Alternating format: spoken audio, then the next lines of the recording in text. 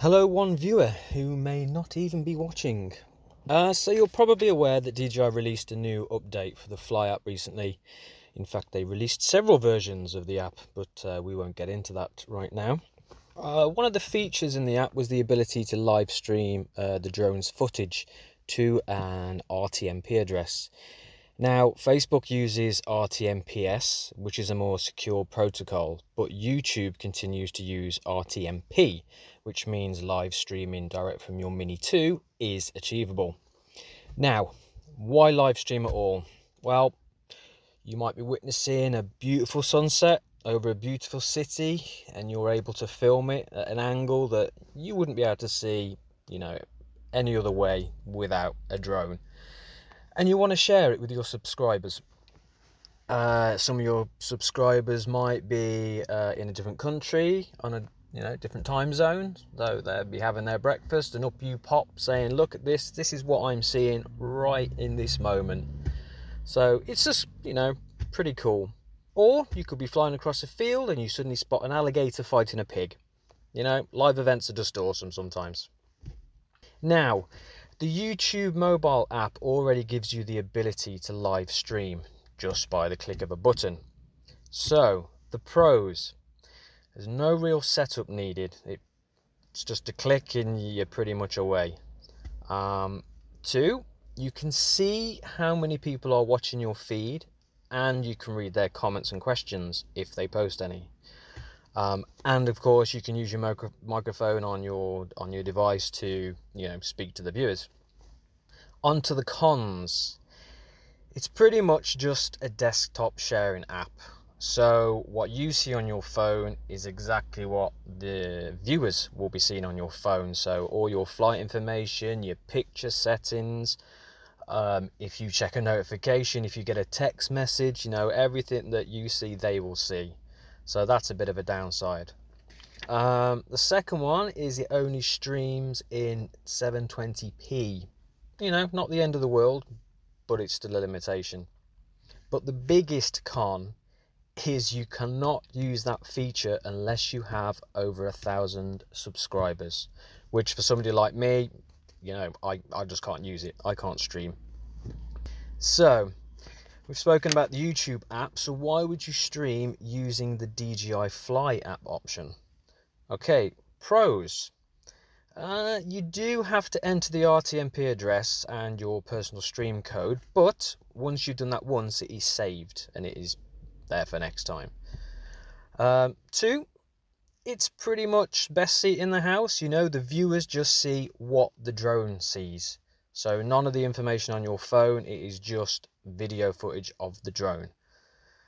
And again, you can use your microphone to communicate to the viewers watching. It also streams in 1080p, so better quality, and you don't need 1,000+ subs. So that's brilliant for the likes of me. Now, the cons. Unless you want to take a laptop or a second mobile device with you everywhere, you unfortunately won't be able to see if anyone's watching, because on your phone you'll just have the DJI Fly app running. Yes, you'll be streaming, but there's no way of quickly checking YouTube to see if you've got any comments or questions. I have tried flicking between the DJI Fly app and the YouTube app, and what happens is the camera footage just goes black, and obviously that's what the viewer would be seeing as well. So that's a bit of a no-no. So the workaround. There are a few things to set up in order to get this up and running, and I apologize, I've only tested this on a Samsung phone running Android. Similar steps may work on an iPhone, but I'm just not sure. I don't have access to an Apple phone. So let's get to it. So you don't need the YouTube app or the studio for this, but if you have them, a couple of things you need to change. If you go into settings and apps, then search for YouTube. Then go to set as default. Go to supported URLs and change it to open in other app. You need to do this for both YouTube and the YouTube Studio app. The second requirement is the Chrome browser. This is, as far as I know, the only browser that supports streaming. So once that's installed, then you need to switch to the desktop site view using the three dots at the top. Then search for YouTube and sign in.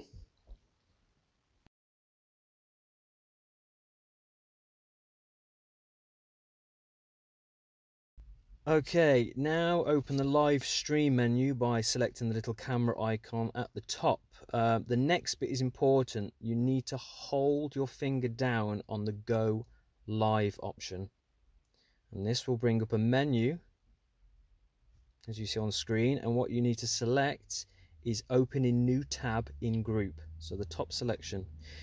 This gives you a new little icon at the bottom. If you switch to this, you will go into the studio view. You can ignore that warning, it will go away. Okay, and this may look very familiar now. So this is all your streaming options. You have the ability to edit, change the title, description, thumbnail, all that kind of stuff. The most important part of the information on here that you need is, of course, the streaming address and the code, stream code. So you need to copy those over into the DJI Fly app. So before you leave this screen, if you now jump to the comments area, if you hit the three little dots at the top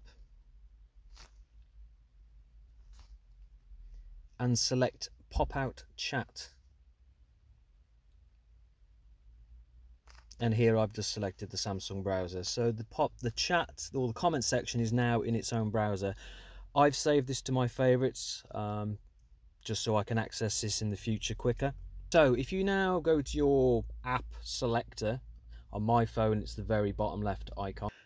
So with this view, if you hold down the icon at the top of the application and select pop out view, it will create a minimized kind of web browser, which you can resize by dragging the corners inside.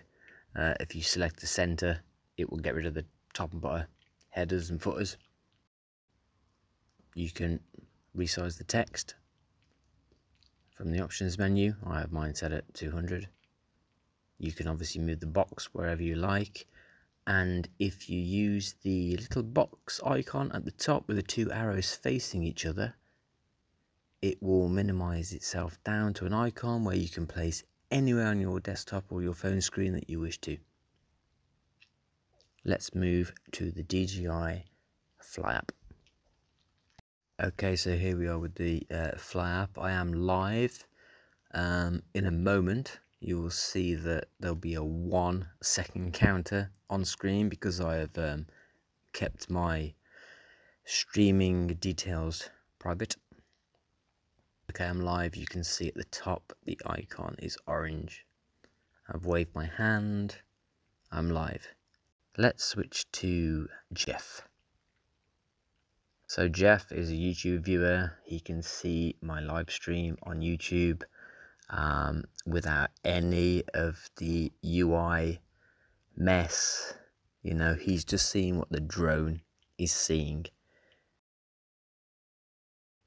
But he is also able to comment. And here he is posting a comment. So let's switch back to me. Still live at this point, and any moment now you'll see Jeff's comment pop up. So I can interact with him using the mic. I can also type, but in this instance I won't. The drone's inside today because it's raining outside, but you get the general idea. Okay, now we go back to Jeff. He's been watching for a few moments. He's posted several comments.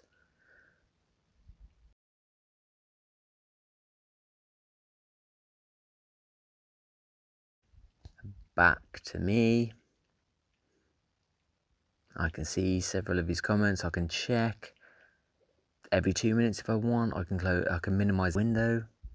I can open it up every so often just to see if there's any new comments or questions. Again, thanks for watching. It is a workaround, but hopefully a beneficial one to a lot of you out there. So take care.